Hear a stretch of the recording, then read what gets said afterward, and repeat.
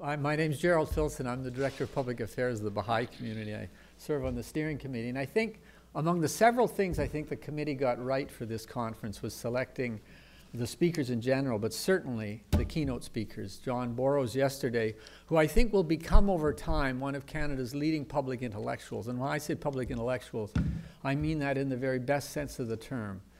And of course, a public intellectual whom everybody does know already is the speaker today. That's John Ralston, Saul.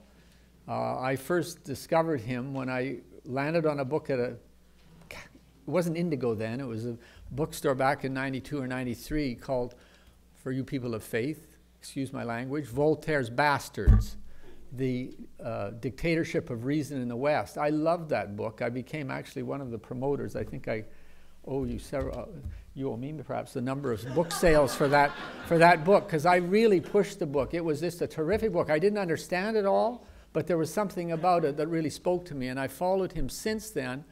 I haven't read all 14 of the books, but I have read 3 of them, and the Siamese twin one was a terrific book. Introduced me, not a history student, to Baldwin and La Fontaine and that whole story, which has been one of the great themes of some of his writing, but also to the fact that Canada is not a nation founded by 2 founding people, the English and the French, but by 3. The indigenous, the French, and the English. And Phil Fontaine, I heard talk by him a few months ago, and he said one of the most effective things we could do in this year of the sesquicentennial is if the Parliament of this country would just pass a simple act. And that would just to say that there are 3 founding nations that created Canada.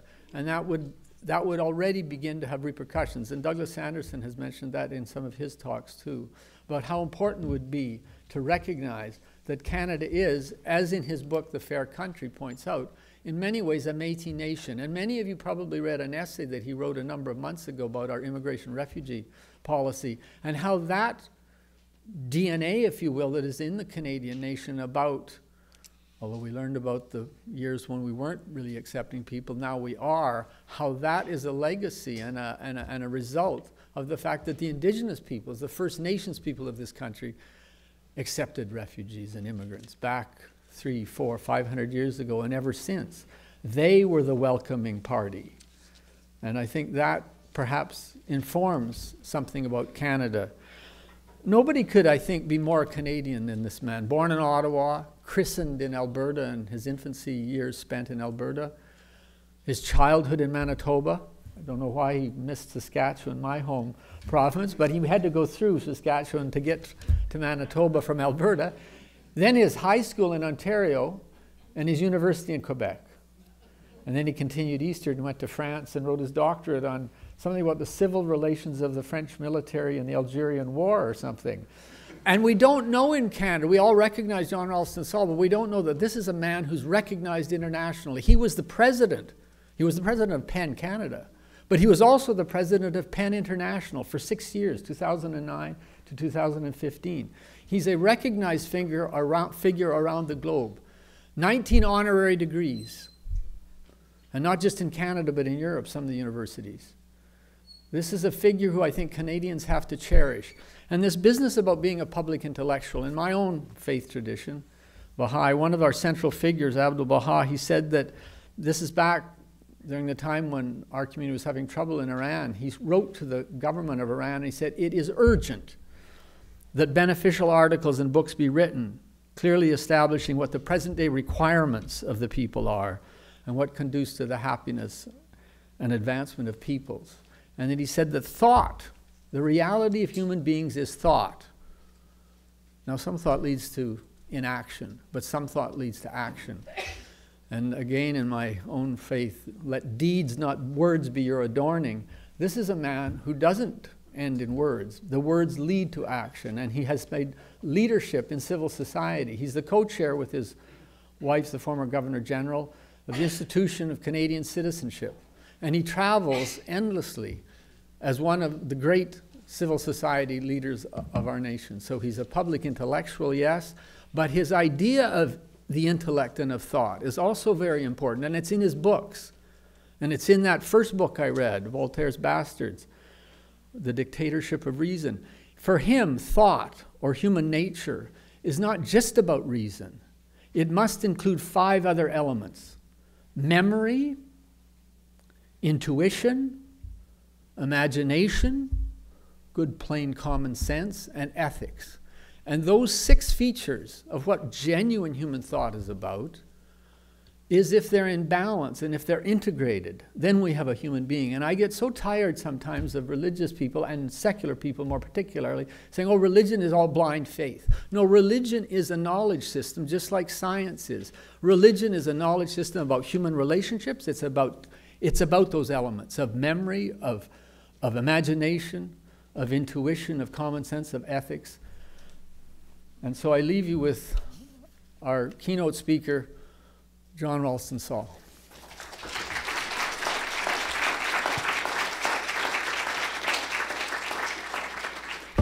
No, that was a proper introduction. It's very rare that you get a proper introduction. It's actually about the ideas. And so thank you very much for that. And I'm very happy to be here. And, you know, sometimes you know exactly what you're going to say. This is a more difficult group to speak to. There's nothing wrong with that. There's nothing wrong with being a difficult group. In fact, it's a good thing to be a difficult group, I think. We are, of course, on the traditional unceded territory of the Algonquin peoples. And I really want to, start there, since this is a group in which all of you are in some way think of yourselves as spiritual, and many or most of you think of yourselves as religious. It's a very interesting thing, and it's really started in the West, in the prairies, and it's spread. And now you don't have a public event, and I'm sure you probably opened with it, without some kind of acknowledgement of Indigenous land. Often there's an elder who speaks. There might be a cleansing with smoke. And, you know, when the elders speak, you're not quite sure what they're going to say, because it may be a mixture of Indigenous pre-Christian ideas mixed with Christian ideas or other ideas. It may be a whole mixture of things.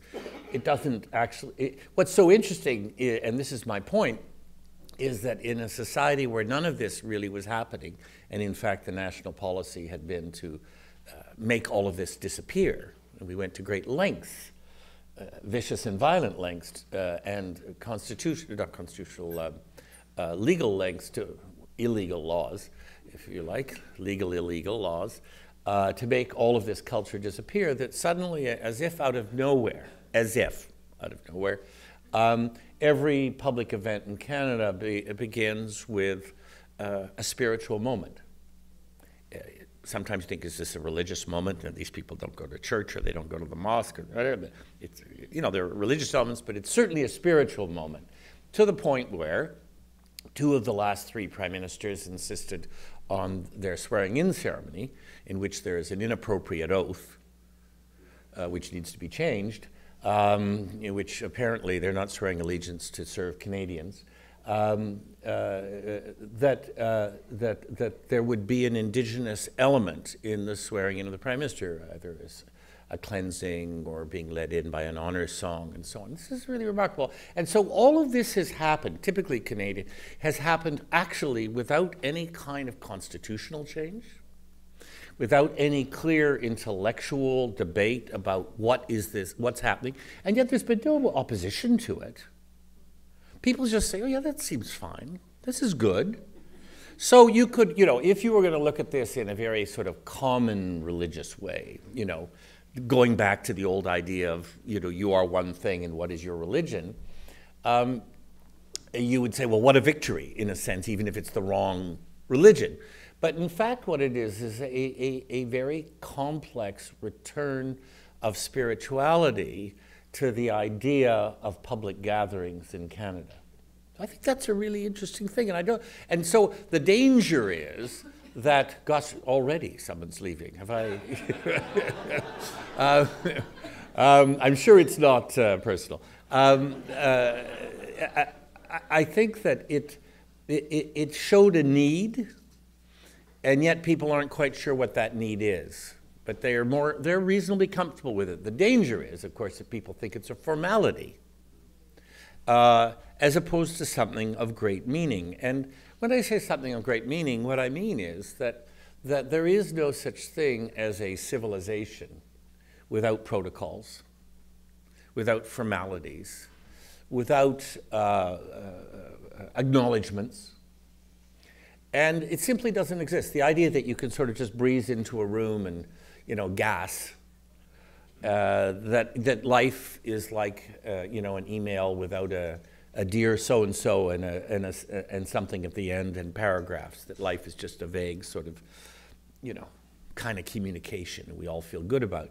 It just isn't true. I mean, that is not actually how civilizations function. They have protocols, because without the protocols, you're actually insulting people in the audience. You're assuming that everybody's in agreement, when in fact you have not re-examined what the assumptions are of the society. And if you haven't re-examined them, it may be that you're simply carrying forward old habits of racism, old habits of certain religions count and other religions don't, that you haven't actually thought your way through.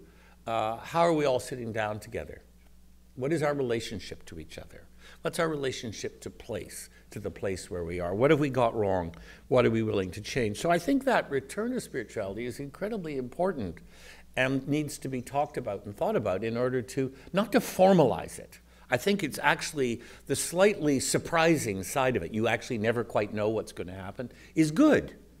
And that people can actually make it different depending on where they are and who's speaking and what their experiences are. I think that's great, providing they understand that, and I've always seen it, they understand that somehow they're speaking for everybody. I think that there's a second part to it which is incredibly important, which is that when somebody stands up and says that they acknowledge they're on, and then the unceded territory of their various other forms, nobody quite knows what that means. And what we do know that it means, if we think about it, is that this is a profound rejection of both civil codes and common law. Profound rejection. Because, and I could take any other European law, but those are the two that we supposedly adopted, although we've radically changed them. And I remember speaking with members of the Supreme Court about, did Indigenous law have an effect on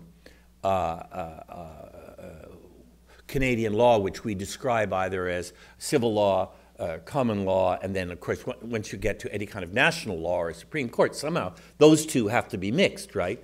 Even though we never talk about how they're mixed. It's one of the great challenges for the Supreme Court is how to make those two legal systems go together. But in fact, they were already made to go together over a 500-year period of the first, say, 200 to 300 of which the Christians, because it was largely the Christians of various backgrounds, not a lot of them religious minorities, which is often forgotten, they, in order to do well and be accepted and be included, in fact, changed many of their spiritual and ethical and day-to-day ways to work with the dominant people of this land, who were the Indigenous people.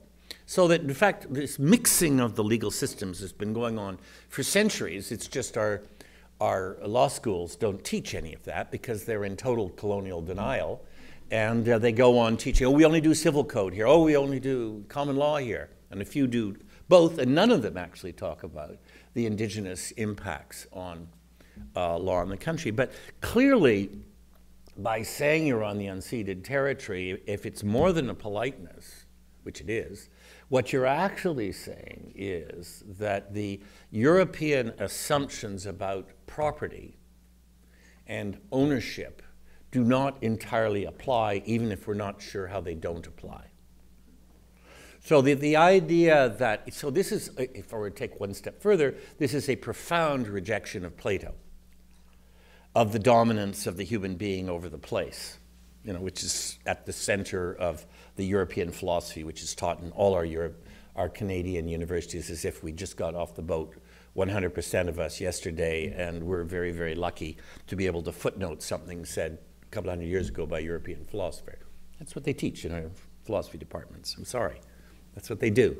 They won't even allow Harold Innis and Marshall McLuhan in, let alone indigenous philosophy. You know, I mean, it's actually one of the most astonishing things that we actually run universities as if philosophy means people think in Europe. We don't think here. We don't have anybody in those, in the texts of profound ideas in those departments, because we don't think. We've been here 500 years or thousands of years, but we don't think. We do footnotes for the Europeans who think, right?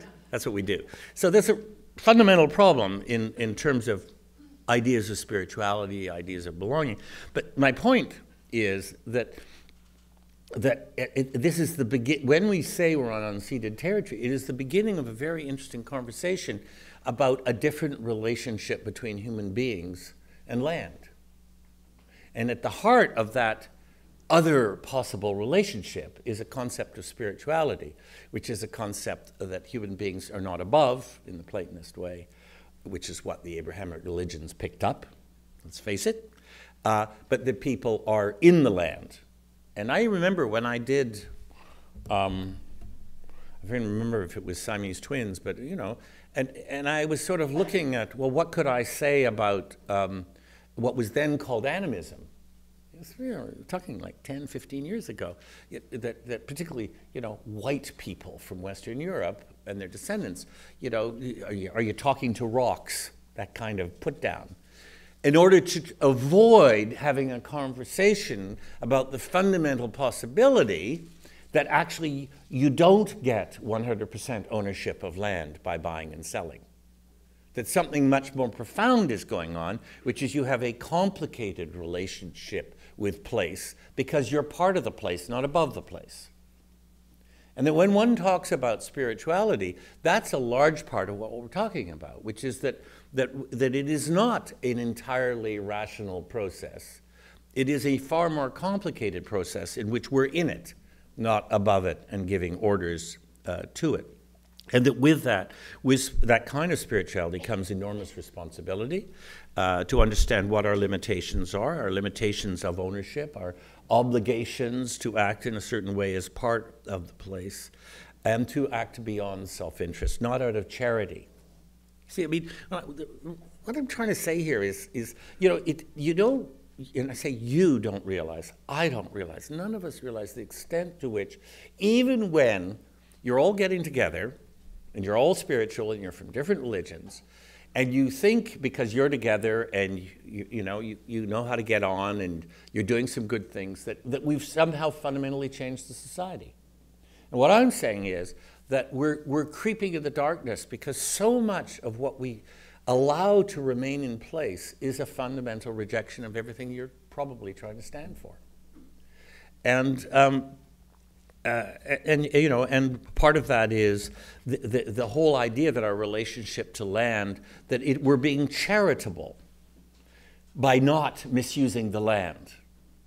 That our civil society organizations, of which there are now, you know, millions and millions and millions of people involved in, including religious organizations, that somehow they're all legally charities.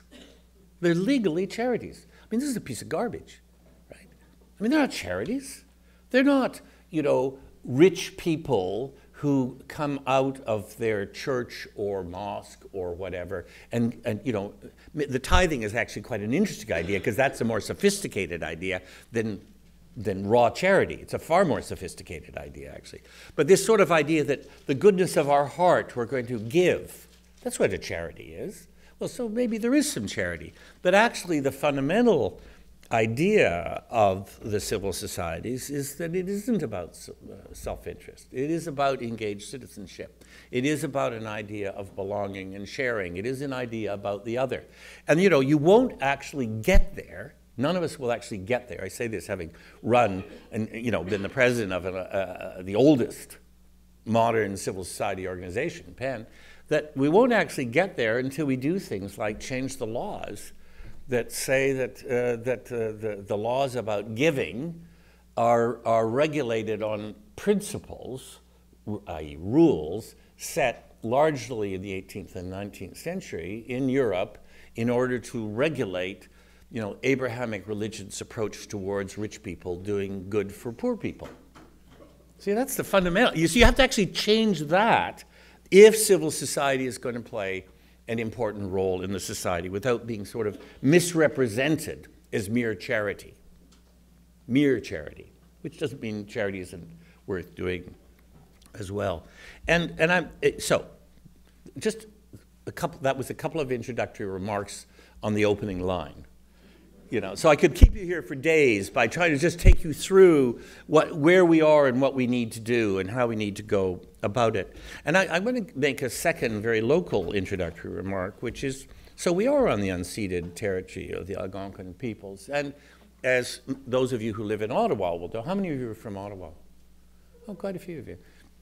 Will know that this capital was specifically chosen not by the Queen of England, a total lie which for some reason the city of Ottawa continues to propagate, was totally chosen by the Parliament of Canada under the very careful leadership of John MacDonald and Georges-Étienne Cartier with the support of the Governor General. And then they couldn't get anybody to agree. They tried everything under the sun, including pretending that the Queen had told them to do it. That's that. It's a lie. They got her, they used responsible government as a methodology to get her to sign a piece of paper that said that she thought it ought to be Ottawa. And they thought that ought to do it. And the Governor General was actually sent to London to tell the British government to tell her to sign the piece of paper. And then they brought it back and gave it to Parliament, and Parliament said, well, we don't care what she says, and they voted it down again. So in fact, MacDonald resigned and Cartier took over, and he went out and did a good old Canadian thing, which was spent some money in certain ridings and got the votes, and Ottawa was chosen. But the point is that Ottawa was chosen for very, very good reasons and is the natural capital because of distance from the border, military reasons, economic transportation reasons, the linkage between Francophone and Anglophone, a whole series of reasons. But what was not talked about was that, of course, that Ottawa was an incredibly important meeting place of Indigenous peoples. It had long been one of the most important capitals. I'm mixing old ways of talking and new ways of talking. One of the most important capitals in the northern half of North America because of the Ottawa River and the other rivers come together in the Chaudière Falls. And that the road to the interior of the continent was Ottawa. This was one of the major stopping places. And, there's that famous Champlain statue up on the hill, right, that you all know in Ottawa, where he's pointing, I guess, upriver. And of course, in romantic 19th century imperial terms, he's saying, "That way, boys." Whereas in fact, what he's actually saying to the assembled Wyandots around him is, where the hell are we going? So this is a very important place. And as we all know, that there are several stepping stones, and those stepping stones are largely spiritual and physical, not political, right? And the Chaudière Falls is one of the most important spiritual, physical sites in Canada. And we all know, even in European memory terms, that whenever anybody went into the center of the continent, they stopped at Chaudière Falls and there was a spiritual ceremony involving tobacco and so on. Champlain marks that. And it went on to people writing about it in the early 20th century. Even after the area had been taken over by industry and sort of deformed, still when people canoed up or went up the river in smaller boats, they stopped at Chaudière Falls and went through at least the formality of the ceremony. So I say all, and I think about all of that because it was William Commanda. Some of you may have met him. Somebody who, if he were alive today, could be here, one of the great elders, the great Algonquin elder, one of the great thinkers of Canada, a really tough cookie, fabulous guy. And I remember him, when we first came to Ottawa, taking me through the whole thing about what needed to happen on the islands, how the islands were the place where logically one would reinsert Indigenous peoples into the core of the national capital, because it had been the sacred circle of the national capital. We know has a primary sacred circle, which is the Algonquin First Nations sacred circle, and the heart of that sacredness is Chaudière Falls, right? And And so this is like, this is my last comment on how we're not thinking about what we're doing. So everybody in Ottawa, I don't know if that includes you, is just so absolutely thrilled that after these being abandoned by the second wave of industrialization, they've come up with this brilliant idea to raise some municipal taxes and get it cleaned up by building condos there. A wall of condos on one of the most sacred sites in Canada. So it's actually an aberration vis-a-vis the Indigenous sacred circle, and it's an aberration vis-a-vis the Canadian sacred circle, which is, you know, Parliament, the Supreme Court, the archives, the museum, the War Museum, going the other way, the War Memorial, Shadow Warrior, I suppose, the National Gallery, the Museum of History. So this is this great sacred circle. And they've agreed, in order for a mess of pottage, to build a wall of condos within the sacred circle. This is exactly the equivalent of building a wall of condos across the mall in Washington. Exactly the same. And what they're selling the condos, they haven't been allowed to do it yet, saying is you will get a private view of Parliament. So it's also deeply ethically corrupt. Because the idea that certain people with money would be allowed to own a private view of Canadian democracy is a statement of sort of lobbying, of a most astonishing statement of lobbying I've ever heard. And of course, it's not even good economics, because the fact is that all the city will get out of it is some annual taxes, which is a tiny amount of money compared to what they would get if this were developed as a remarkable park with the Chaudière Falls return to their spiritual origins, with the Indigenous people, curators, if you like, are running this. It would be bringing millions of more people to Ottawa. I mean, you would be holding this meeting probably in a kind of gathering place on those islands. That's where people would be gathering. And there would be ceremonies whenever foreign visitors came at the Chaudière Falls. An enormously important thing for Ottawa, to make us whole again, to make sense of the Ottawa being the true natural capital of the country, and to make sense of the spirituality of the place. Now, it's the second introductory comment. I could do my whole speeches. I love doing the introductions. But what I'm trying to say to you is that the essence of spirituality and belonging and sharing and understanding the triangular foundation of the country is tied to actions. And those actions are thousands of roots, thousands of years old. There isn't a single important city in Canada, with the exception of probably Regina, which is every other city in Canada is built where there was an important Indigenous spiritual gathering place. Every single one of them. Ottawa, Montreal, Toronto, Vancouver, Victoria. You just go through them. They were the best spots. That's one reason. And they were spiritual spots. And see, that's part of a discussion, that the reality of belonging, of spirituality, of understanding here.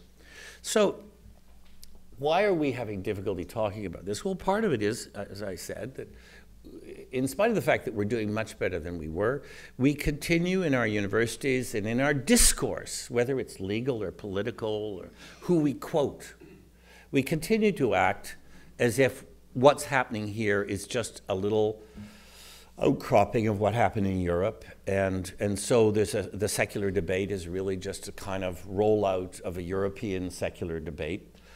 It's not particularly interesting, and there's very little admission of the fact that the secular debate in Europe was part of a battle between largely the Catholic Church and who had far too much power and far too much land and far too much money, and didn't believe in democracy or freedom of expression and so on, and the Reform movement. And and the heart of that secular argument was France in 1903 or 1905. They took the big step, and they rightly took away the money and the power of the Catholic religious orders and put in place a secular education system. So I understand entirely why they did what they did at a particular time.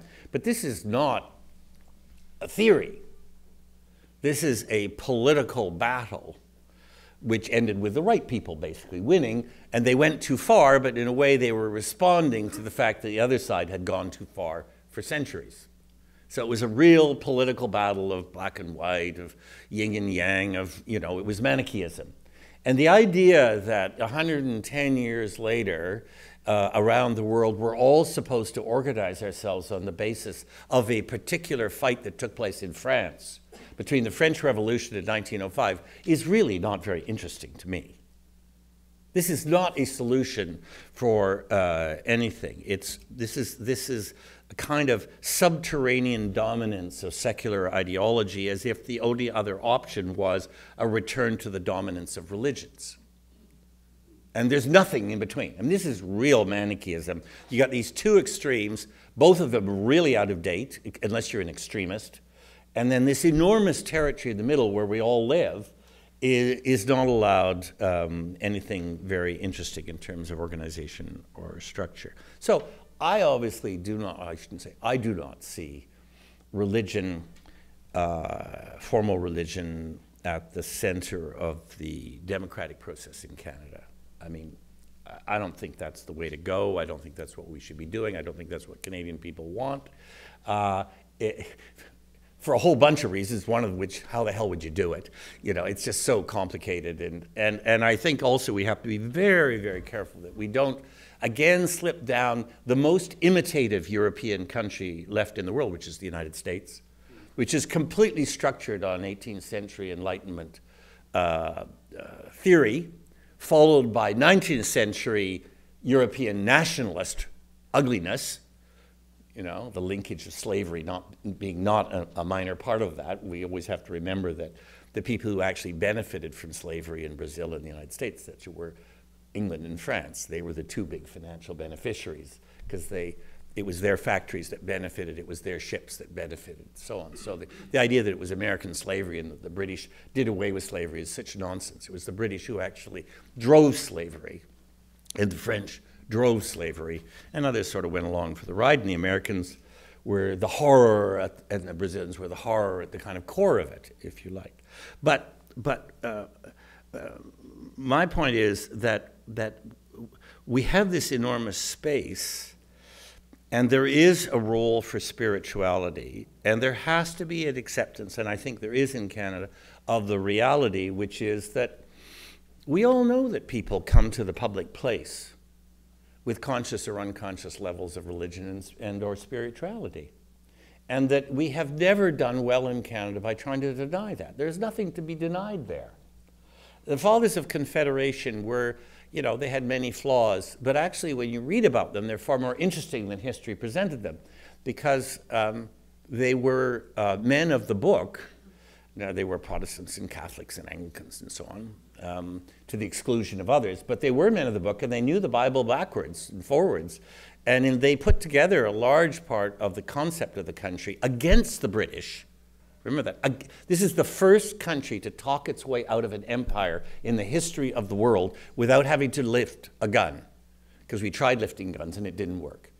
So, you know, between sort of 1840 and 1931, we gradually talked our way out of the biggest empire since the Roman Empire. We outsmarted them in debate after debate after debate. And a great deal of that was done by using Abrahamic texts. You know, and that is a really interesting thing. I tried to write about that in Siamese Twins, yeah. And that is not looked at enough because people are afraid to talk about how they took some of the most interesting, they based a large part of the building of Confederation on a psalm, which is considered by all religious experts to be the most left-wing, the most egalitarian, the most obliged to help people psalm. And now you're going to ask me which number, and I, of course, can't remember because I don't remember numbers, but it's, you remember. Which is the number? Yeah, I think it's 72. I think that's right. It was, you know, and nobody wanted to talk about the fact that these funny old guys, and they weren't actually very old, chose Psalm 72 as the basis for the construction of the country, which was the psalm which talks about egalitarianism and inclusion and obligation and so on. Anyway, So it's always been with us, but and I think what's fascinating is today with, you know, Baha'i, Islam, Hinduism, and the return of the whole spiritual movement of indigenous peoples, we have the opportunity to have a fascinating conversation. But that fascinating conversation has to be seen in the context of what remains in the formal structures of the country which are getting in the way of what you might call inclusion and justice and belonging and imagining the other. So this is quite different from, you know, a bunch of people from different religions getting together. This is a much more profound thing which we have to somehow face. And part of it, I think the first stage, is to really say to ourselves, we have to change our universities. They're stuck in Europe. They're stuck in the models of the 18th and 19th century. We're not asking ourselves serious questions about where are we, what are our obligations, how do we belong here, how are we going to live with each other. There is nothing, you know, when introducing me, you talked a little bit about this, and I wrote about this in Fair Country. There is nothing in French, German, or British philosophy. There might be something in Erasmus or Vico, but maybe. There is nothing in what we call modern philosophy which would suggest the possibility of the existence of a place like Canada. That all of those philosophies are based on an assumption that that a nation state is a Westphalian, even if it didn't yet quite exist in some cases, a Westphalian model of the nation state, which is essentially a nation state in which there is one dominant religion, one dominant race, one dominant language, one dominant mythology, and if you could really get your act together, you can kill or ban anybody else who isn't in line with you, in order to create this monolithic dream of the mono-race, mono-religion, mono-mythology, mono-language society. And so one of the reasons that Canadians have had a great deal of difficulty explaining what we're doing here is because we're teaching ourselves all this European stuff in the universities. Our politicians are endlessly making references to European roots, and yet those things would lead us in the opposite direction to the direction we've been going in from the beginning at our best. Through indigenous influences, through religious minority influences, through living with complexity, through never having been a mono-race, mono-religion, mono-language society. Having always been a society of overlapping loyalties, overlapping identities, overlapping religions, overlapping languages. It's a different model. It's an intentional, fascinating model. We're not alone in the world, but it's a fascinating possibility. But we won't get there if we stay stuck in ways of talking about it, which are essentially coming out of a tradition designed to eliminate difference. Do you see what I mean? It's a really fundamental problem that which I don't think we have really faced. In a sense, the 4 books I've written about Canada are entirely about trying to show that the language is here. The language has existed, Indigenous language, but also settler language, which was all about the possibility of living with complexity intentionally, not accidentally. Not, oh, well, we don't know what else to do. Or we're not really a country because we can't define ourselves in a single line. Well, that idea that you can define yourself in a single line, that European-American idea, that's what leads to the violence. That's what leads to the necessity to eliminate the other, the differences. It's the complexity which allows us to produce something which is now, let's face it, the oldest continuous democratic federation in the world. We are the oldest continuous democratic federation in the world. And we're the first, second, or third oldest continuous democracy in the world. That's another discussion. I'm willing to argue us for number 1, but I don't need to. I would settle for number 2 or 3. But the point is that idea that we've actually worked our way carefully through this intentionally, sometimes accidentally, and sometimes with some moments of horror, which the churches, the Abrahamic churches, 2 of them, were particularly involved in, residential schools and so on. But we've had these very low moments, you know, what was done to the Chinese, what was done to the Japanese, continuing racism, and so on. But nevertheless, the main line is we've worked our way through this model of complexity, and I think that is really, really interesting. And I think that spirituality has a major role to play in saying, no, complexity is not a bad thing. We do not carry messages of simplicity or Manichaean messages. We carry messages of enormous complexity. And one of the reasons I accepted this invitation is because I believe that a gathering around spirituality is a gathering around the idea that complexity, it can be an intentional act. That, for me, is very, very important. And to pretend that that is not so, that you can't run a country with that kind of idea of spiritual complexity, is an invitation to a very big problem. I think at the same time, I do want to say that, having said I don't think you put religion at the core of things, I also think you want to beware, although it's very awkward for many people who preach, you want to beware of the idea also of the possibility of the fixed nature of religions. I mean, the history of all religions, including the Abrahamic religions, is that they come into being in controversy, that they are filled with differences of opinion. There are always different sects within them, and it's only the Manichaean which makes one believe that this problem can be solved. And that willingness to live, after all, the reality of being a preacher, and I think I see some of you probably are, priests or mullahs or rabbis, is that that in one way you're not speaking for God. I know enough about, I've read enough. I mean, you're really leaders of the debate inside the religions.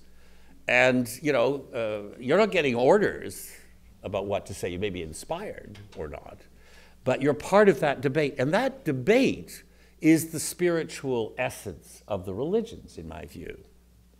That acceptance of the idea that you have to get up every Friday, every Saturday, every Sunday. What do Baha'is do? I don't know.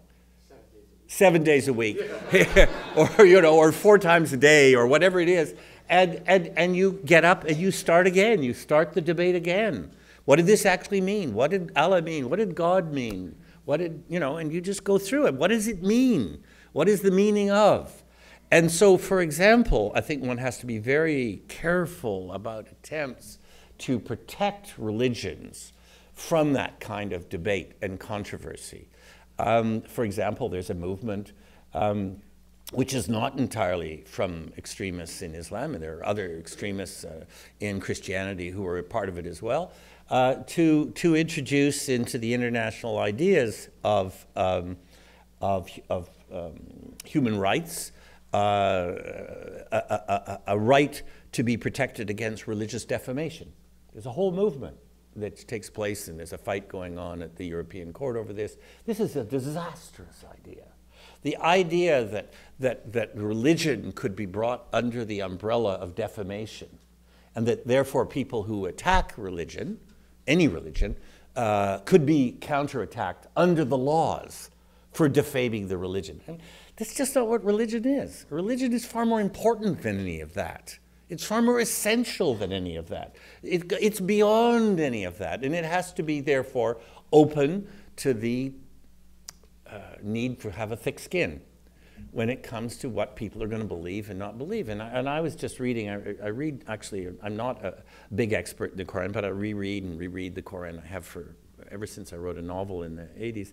And the Quran is probably one of the richest sacred texts when it comes to the importance of debate, the importance of inclusion, the importance of belonging, the importance of respecting the other. It's far more clear about this than the New Testament certainly is. Far clearer. I mean, when you look, in fact, it's the only, as far as I know, the only one of the Abrahamic texts where God, Allah, is actually quoted as saying that I made you different on purpose, and it's a test to see how much good you can do. You're in a competition with each other. I don't know if there are any preachers who agree or disagree with my interpretation of this, but I've read several translations of it, and they all come out to the same thing, which is basically that Allah is saying, you're all different, but I'm testing you on how good you are. And in essence, can you live together? And this is very important that it's in the Quran which this is so clearly said. And I think it actually also goes along with, I'll come back to it in a minute, to something else. So you've heard that I've written about Canada as a Métis civilization, this is an interesting idea of complexity. So some people say, well, aren't you invading the territory of the Métis people, the Métis nation? Aren't you sort of watering it all down? And the answer is absolutely not. What I'm saying is that the Métis nation is an astonishing living example of an organized culture based on complexity, not the elimination of complexity. That is really interesting. Now you could go back and figure out who slept with whom and where did the children come from, and but that's all fun and interesting. But the actual point is that you have a very long established, fascinating, rich nation, culture, people who are at their very heart the exact opposite of the Western European idea that the definition of a nation, of a people, is somehow that if you could just do a blood analysis, they would all be the same. Whereas the concept, the Métis thing is, well, no, this is very, very complicated. And so in a way, they are the model for what's best about Canada. Now, they're formal, they have a legal status and all the rest of it, and I'm enormously admirative of what they've done and are doing. But they are, in a way, a model for what we're all trying to do elsewhere in the country, which is to figure out how do we create complexity? How do we live with complexity? And so that's why in my book, the Métis people is capital M, and the Métis, civilization of Canada is a small m. But it's an idea of complexity. And I think Canadians instinctively understand that, which is a wonderful thing. And it is, I think, a model for all of us when we're trying to think, is it possible to have a civilization intentionally based on complexity? And at the heart of that, I do believe that spirituality plays a role. And it's particularly interesting, of course, because the Métis nation had at the heart of it indigenous spirituality, Catholicism, and Anglicanism.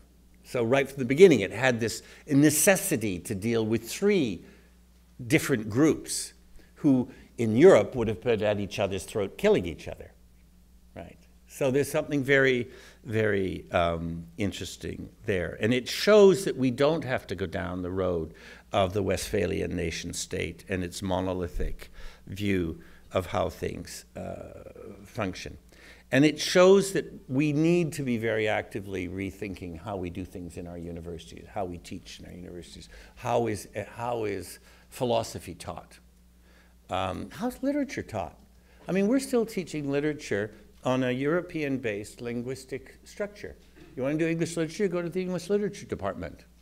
I mean, how many of us even think about this? Want to do French literature, go to the French department. Okay, so you're doing Quebec literature. Okay, you go to the French department. Oh, you're doing Margaret Atwood. You go, or Michael Ondaatje, or Alice Munro, the great Alice Munro. You go into the English department. How do you teach English? Well, it starts in England. And we're a footnote. Oh, well, yeah, over there, Quebec literature, it starts in Paris. So you've started in your universities teaching literature as if the possibility of Canada does not exist. You cannot have a country in which there are literatures in those two languages living together, not side by side, together, intermingling in various ways. And of course, you've, in addition, completely eliminated, very happily from that point of view, indigenous concepts. I mean, if you ask me what's the greatest poetry ever written in Canada, well, the greatest poetry I've read are the West Coast First Nations myths, which are the equivalent of the Odyssey or the Iliad, and which are just amazing things. And of course, they're not in any Canadian anthologies of poetry because they're written in Haida.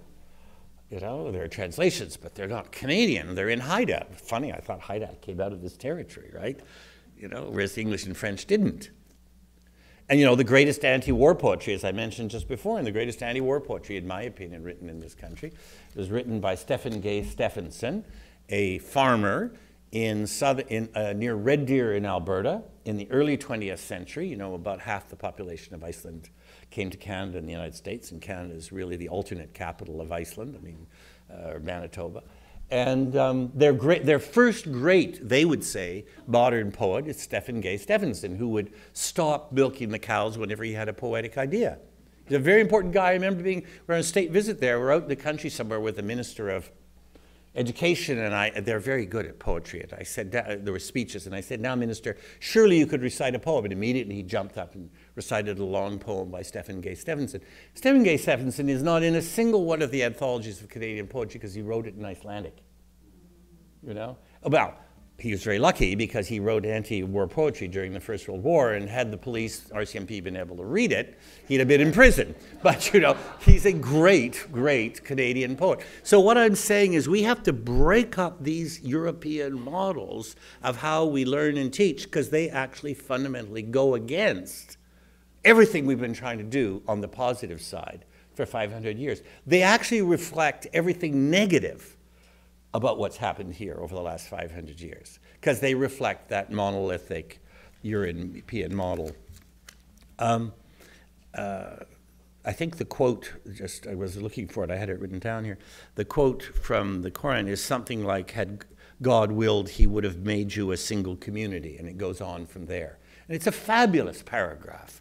I mean, you know, we could put that up, that paragraph in the Quran, put it in our Constitution, and it would, or in our immigration laws, it would express largely what we've been trying to do for 500 years at our best, as opposed to at our horrible moments. And then I think it's also, I would say, from Islam, it's very, very interesting agreement, which is 650 around there. It's before the Revelation. So when is that? It's called Hilf al-Fudul. Yeah. Well, when is that about? Is it that early? 590? You know, and so here's this agreement. You know, it's like anything out of the past. It happened in a smaller population, and, you know, but it was essentially that people from outside came to, what's the town? It was Mecca, was it? And they were improperly treated commercially, but actually humanly, because they were outsiders, and then a group of the citizens got together and said, this just isn't possible. And they came up with an agreement.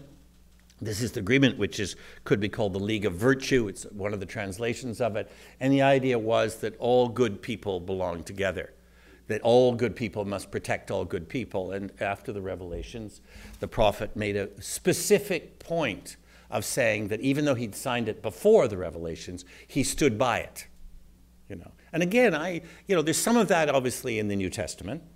There's some of that in the Old Testament. There's some of that in every religious text. I'm sure if we went around and Baha'is or the Sikhs or the Hindus, there's always something like that. But this is so clear and so modern because it's on the one hand a humanist agreement, on the other hand a legal agreement. And you have a clear buy-in from the people who would actually organize the society. So, I mean, these things exist. They're very relevant to us. And I think they should play a bigger role in the conversations that we have among ourselves. And so what I'm actually saying here is that we have a base which is coming back, which is the indigenous ideas of spirituality, which put people in the land. I think this is incredibly important because it gets us out of the trap, the Platonist trap.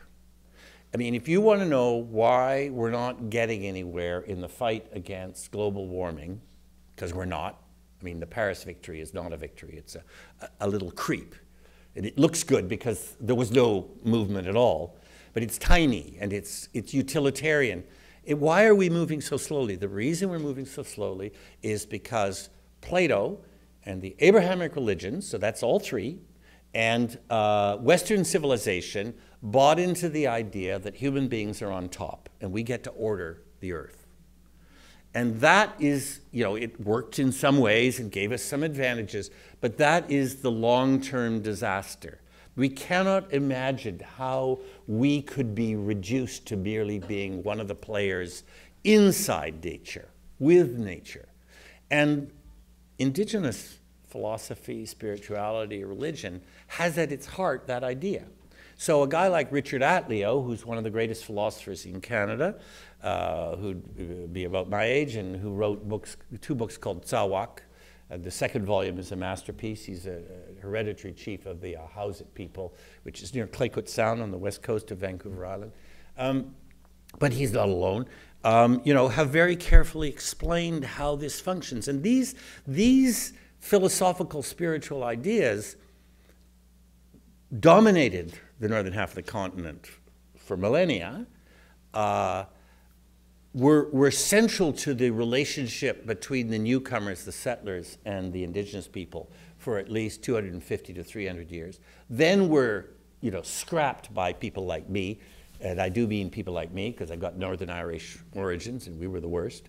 By far, right? I mean, I don't know how many of you are out of the Northern Irish group, but we have not a happy history. We're the single most dangerous group in terms of Canadian immigration were the Northern Irish, because with the Orange Order, we threatened the Canadian idea of complexity for over a century. We led violence in the street. We had thugs, mobs of thugs. We tried to win elections through violence.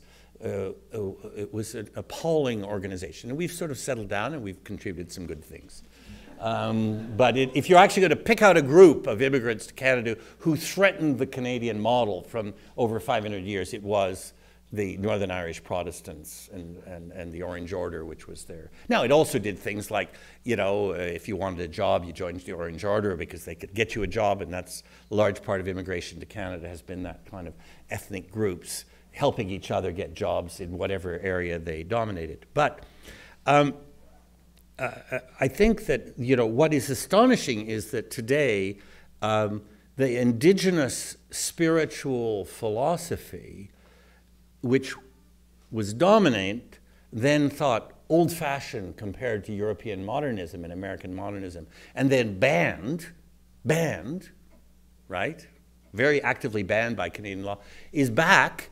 And you look at it now, if you actually look at it and read some of the books, I mean, you read Taiyaki Alfred, you read all these wonderful young or older philosophers, and you suddenly realize it's postmodern. It's exactly where we need to be. If we were following the theories of indigenous spirituality and philosophy, we would have moved much, much faster on global warming issues, for example, because it reorients the concepts of self-interest and human domination and isolated rationality, and it doesn't do away with them. It puts them in a completely different context. And I think that is something that we just have not really addressed. And it's getting easier to address because there are more and more, if you like, indigenous philosophers who are at the same time loyal to their indigenous ideas and interpreting them in English and French and in books which anybody can read. They're sort of offering them up to us. So let me, but we at the same time still have the Indian Act. We still have many rules which are based on European ideas of race, on measurements of blood.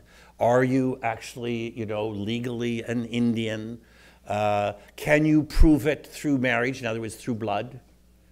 We're still living with all sorts of leftovers which no amount of goodwill can change unless you actually change the fundamental rules, because the fundamental rules were put in place precisely in order to establish the superiority of English people.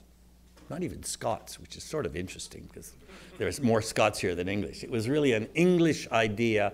It's social Darwinism, it's the measurement of blood, it's racism. It was specifically put in place, and we have not specifically removed it, even though the Supreme Court has specifically removed it.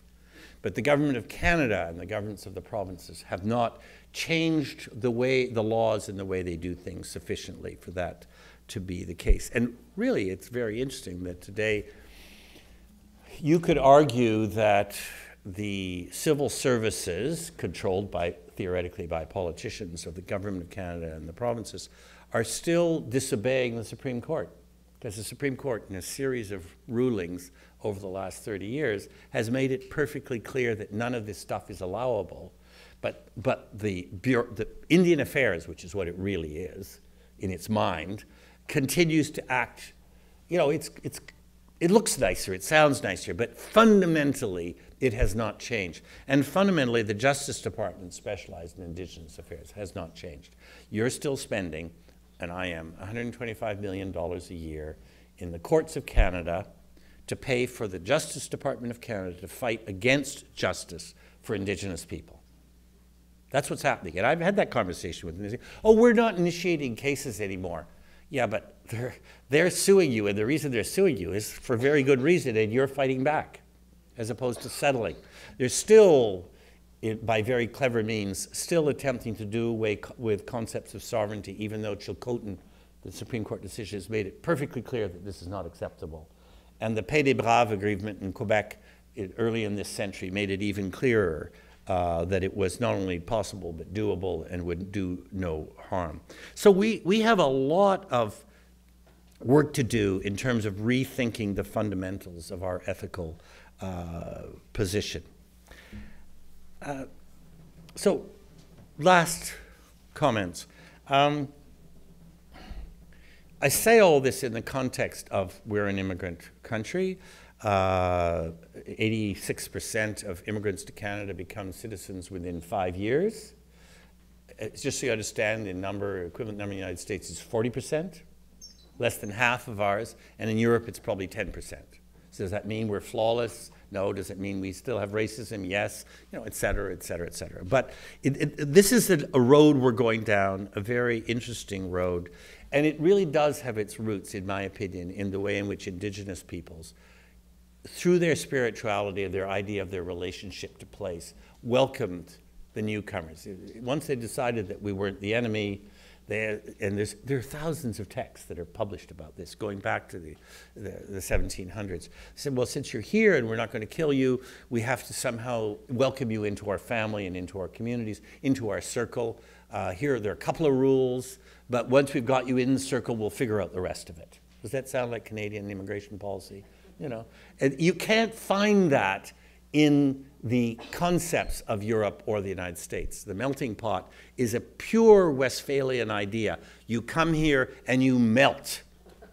You lose everything and you become one. That's the oneness of the Westphalian model, the refusal to live with complexity. Of course, the reality is the United States is a really interesting country, and they do live with complexity. Their problem is that they don't legally or mythologically have an ability to accept that they're doing that. And that's, if you look for the drama in that society, the drama in that society is that the language has nothing to do with the reality of the country.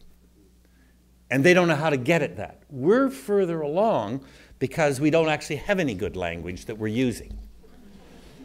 And so we're able to do things without blocking ourselves all the time. And when we've blocked ourselves in its past, it is, as I said before, because we've allowed English, French, American ideas to come in and tell us, those Japanese, you better do something about them.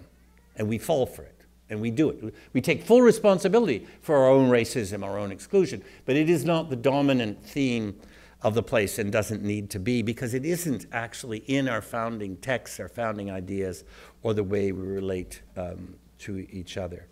So that whole idea that the Europeans discovered when they came here, that idea of being included, of not being judged on their race, of sharing. I mean, there are texts, I have a number of them at the back of the comeback, of Indigenous leaders talking about, well, since you're here and now you're part of the family, we'll have to share, but that means you have to share too, so everything that's ours is yours, but everything that's yours is ours. See, that's when we started breaking the treaties, because as long as we were getting stuff, we thought it was great, but then when their turn came, we said, no, you gave it all away, which is not at all, and the Supreme Court agrees, not at all what the treaty agreements were. They were agreements on sharing a totally non-European idea. I go back to the first line of my speech, a totally non-European idea of belonging and owning, replaced by an idea of sharing. So in a way, it isn't accidental that, flawed though it is, we're the only Western country with a single-tier healthcare system. How these things happen? You have to believe in the collective unconscious, which should not be hard for this group. right? Because if you believe in spirituality, you have to believe in the collective unconscious. So somehow we got ourselves to single-tier healthcare in spite of our neighbor to the south going the opposite way and the British and the French having two-tier healthcare. So how do we do that? I don't even know how you intellectually do that argument, but we got ourselves there. And I could, transfer payments. I mean, transfer payments, yeah, they have some, Western intellectual roots in social democracy and so on. But fundamentally, when you look at where it came from, which is late 19th, early 20th century prairies, you realize that literally they had just finished a fair relationship with the Cree and the Ojibwe and the Métis people, and were betraying it. But they had an idea of how you live together with people. So we have this opportunity to reestablish these ideas of inclusion on purpose. I think spirituality plays a role in that. And I just would ask you to remember one thing when you're talking about it. It goes back to your introduction of there are ideas, but there's also the practicalities of doing stuff. So if you come from, if you're United Church or Catholic or Anglican, you've apologized or more or less apologized for the horrors of the residential schools. And there has been some truth, and there have been this Truth and Reconciliation Commission, which actually is the third big commission on Indigenous issues in Canada. And so we have thousands and thousands and thousands of pages of information that were published, and they're all very well written. What's interesting about the Erasmus Commission is how beautifully written it is, and how totally public the texts are, if you just want to go and read it, those who haven't. But so we've had quite a bit of truth, and we'll have more truth. And and I think there's an acceptance of the idea of reconciliation without a large understanding of what that implies. And one of the reasons that there isn't a large understanding is because there can be no such thing as reconciliation without restitution. What does restitution mean? That's a long discussion. It doesn't mean that everybody who isn't Indigenous and lives in Ottawa has to give up their land. No Indigenous person I know is asking for that. But, reconciliation without restitution is really cheap romanticism.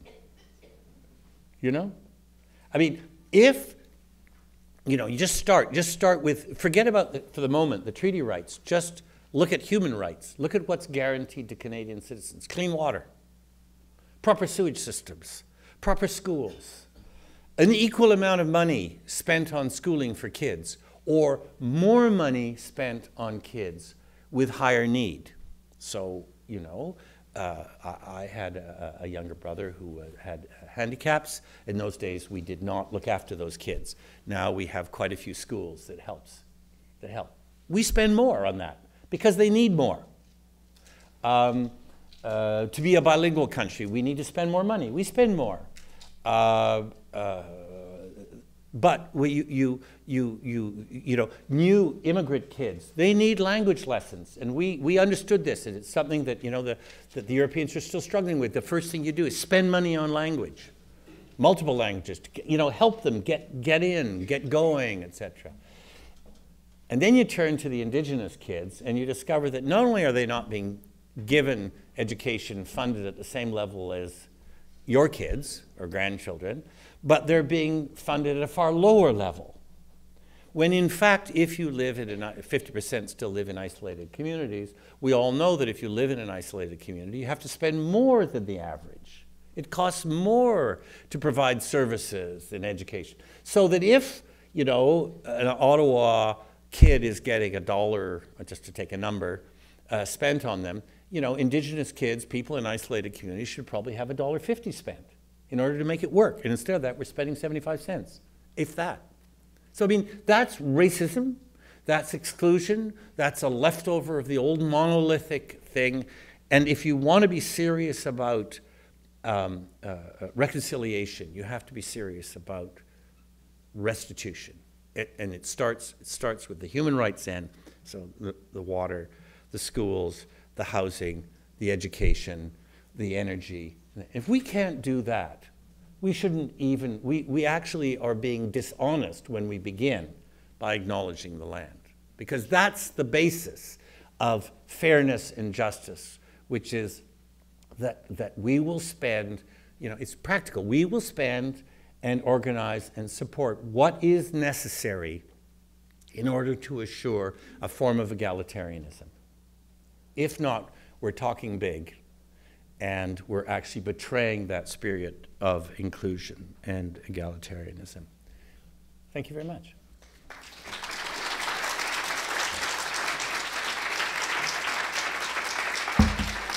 Thank you. Yeah. Well, a couple questions. Yeah. Sure. Good. No, don't worry. Unless it's for exercise, just don't worry. We have a few minutes for questions. Yeah, we do have 10 minutes. Yeah. So why don't we just go very quickly if anybody wants to say anything? Yes, sir. Thank you very much, Dr. Saul, for obviously very remarks. I want to take you a little bit further about, so being stuck in a Westphalian idea and even mythology of nations, purity, and so forth. I'd be interested in your commentary on how what seems to be almost the regular reference of the liberal politician, I mean liberal party, the politicians, now speak about nation to nation dialogue. I'm a professor of law at the University of Ottawa, and one of my colleagues, Larry Shutdown, has been working on Métis treaties. He hosted a major conference on Métis communities, a very profound discussion amongst the leaders of the community about what it is to be the Métis nation, what nations, and who is and who isn't, and so forth. My concern, and my question to you to comment on this is, has this not reified precisely what you're critiquing? Or is there a risk to this that there's a divisive element in it, an essentialist element in it, which is also not honest in terms of the own historical roots, but also problematical in terms of going forward? So I'd like your... Well, I mean, obviously that's a really complicated question, but I think it goes back to this question of, you know, we're still spending $125 million a year in the courts, right? The government. We still have all these roots in place. And here's almost the key point that, you know, in 1960 or something, 55 or 60, it was still illegal for an Indigenous person to hire a lawyer. And there were no Indigenous lawyers as a direct result of that. And when they started, and this sort of modern Indian movement, as it was called from the beginning of the 20th century on, started fighting back, they were essentially told, well, you better get yourself a lawyer. And then they were told, well, since you're doing so well in the courts, we're going to ban you from having lawyers. And then once they were allowed to have lawyers again, basically the government said, well, you know, see if you can beat us in court. So today you went from basically almost zero Indigenous people in the universities and zero lawyers and zero doctors, almost. Now you've got about 2,500 Indigenous lawyers and about 300 to 400 Indigenous doctors. Now, you know, whose fault is that? Whose fault is it that the argument is about a European word, nation? Whose fault is that? This is the insistence of the settlers, of the government of Canada, of the provincial governments. This is the way it's done. You want these things? Beat us in the courts. We could have had 2,500 Indigenous doctors and 300 Indigenous lawyers. You know? And so the language issue of what is a nation state, what is sovereignty, all of these are being argued, except by the Supreme Court, are being argued as if the definition of a nation, and you refer yourself back to Europe, the definition of a state, the definition of a nation state, the definition of people, and all of this is, you know, the blame lies and the complexity lies entirely with the refusal of the established order to say, let's have a really interesting conversation about all of this.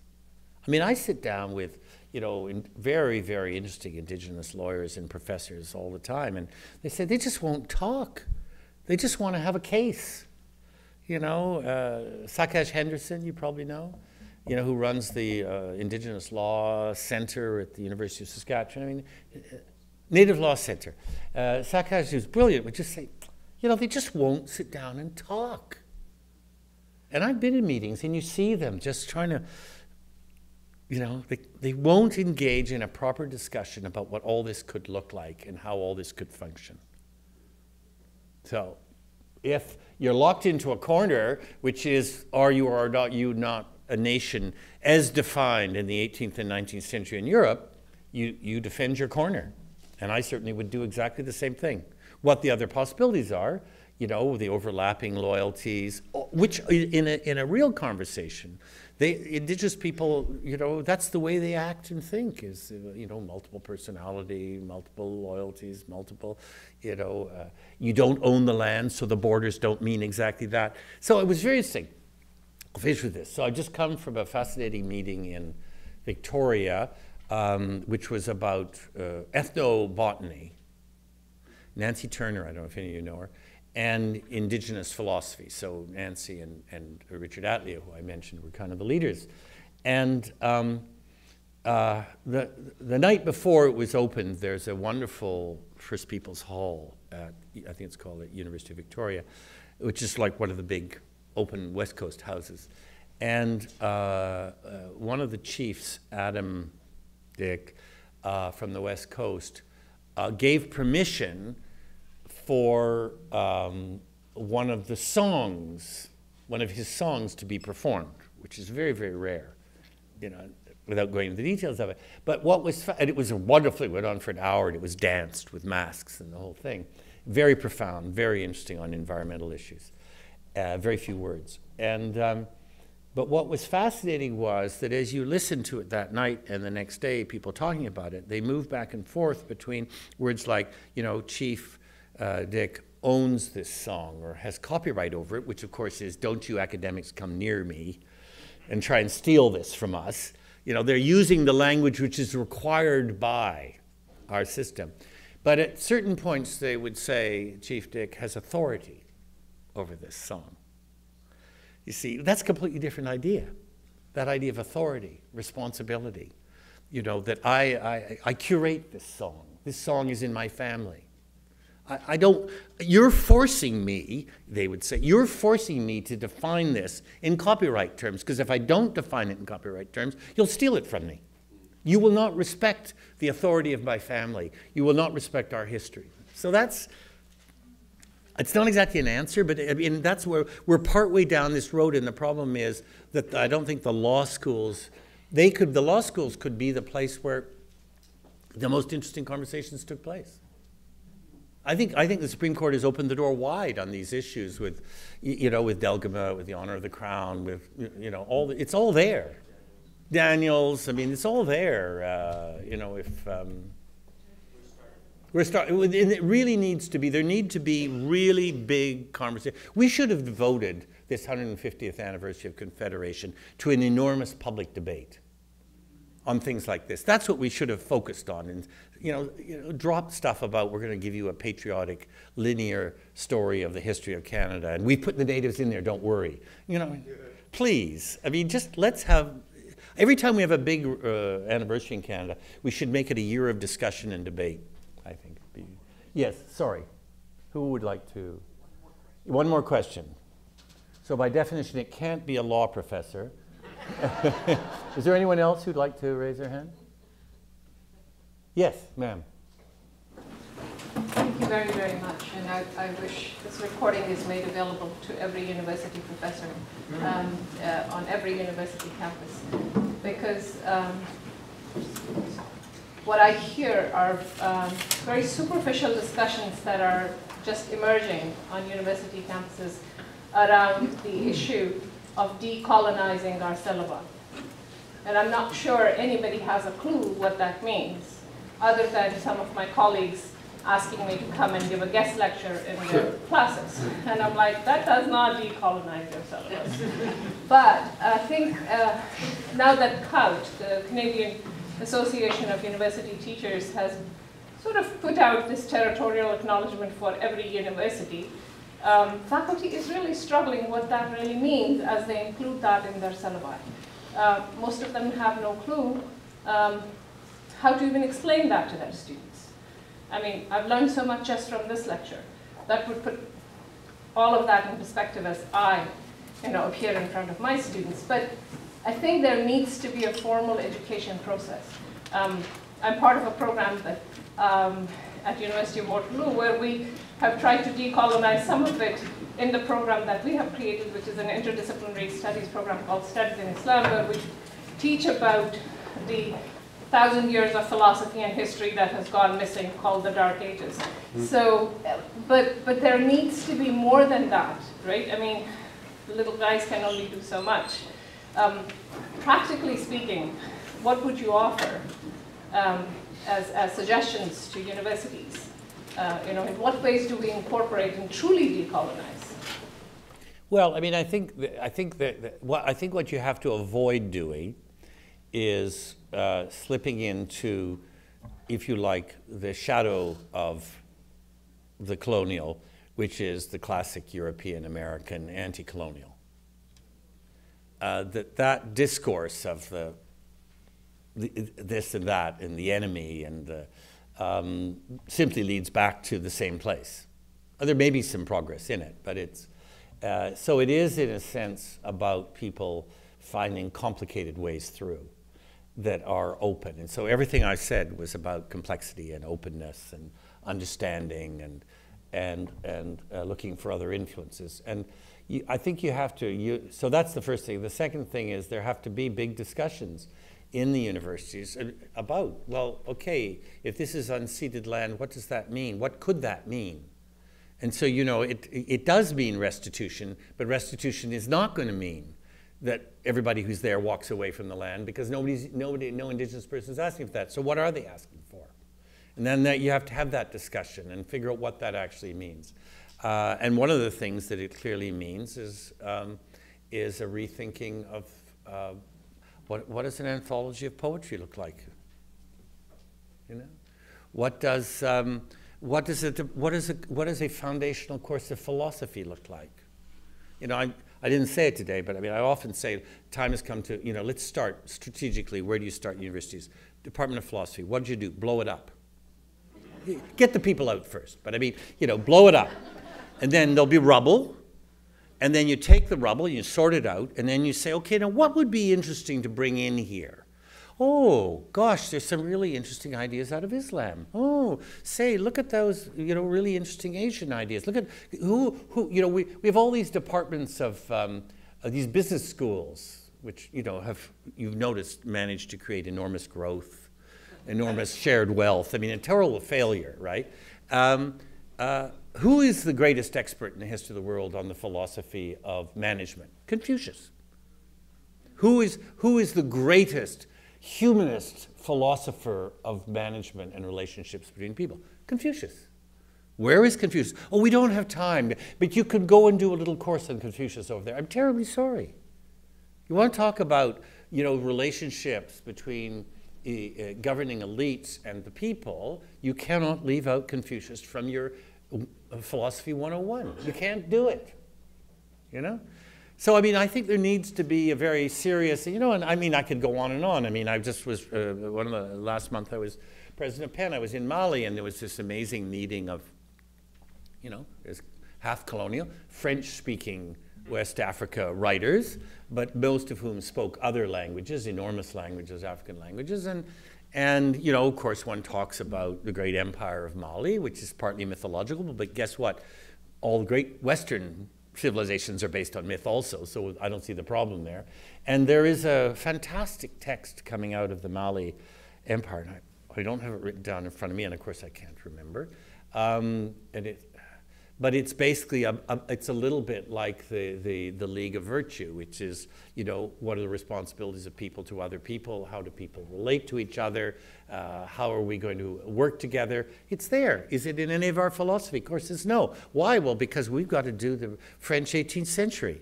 Well, the French 18th century and the German and English 18th century the American led to the invention of industrialized slavery.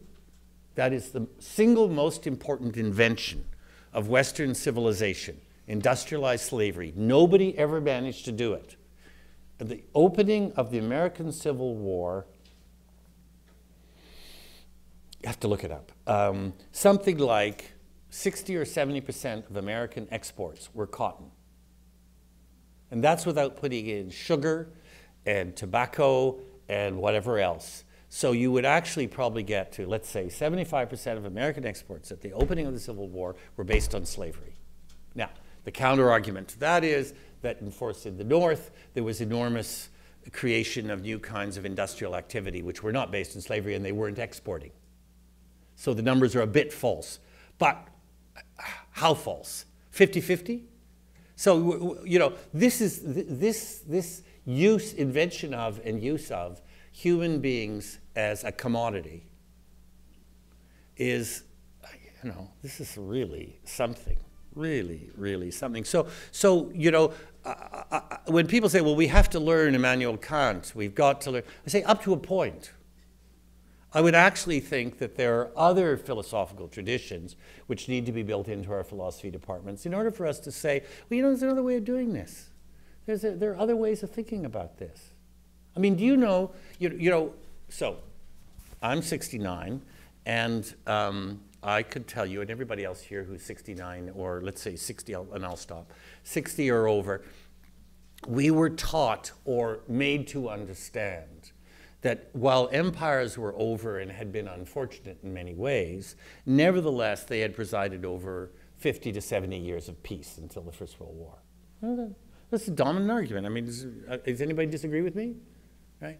And, you know, I just finished reading a book on the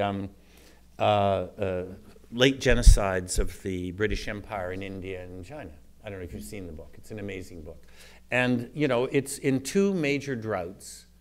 The British government and the Raj consciously decided that the way to fight the drought was to use a maximization of the free market, because since people didn't have enough grain, there's a drought, therefore the grain would go on the wonderful new railway systems towards the drought, and people would be saved.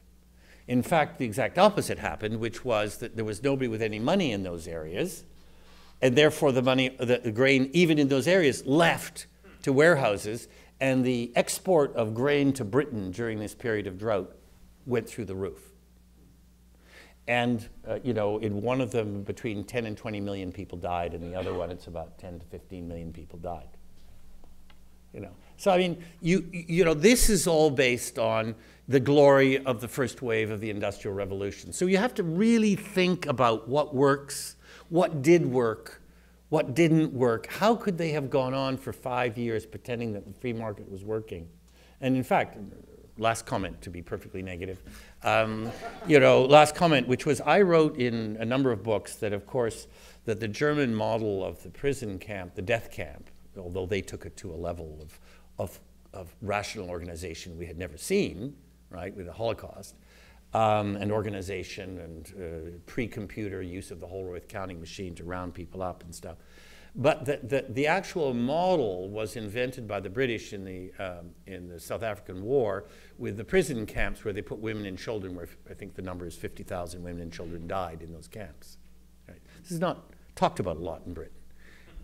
But what's interesting is reading this more recent book about the two big droughts in India, which also, it was caused by whatever that wind is. No.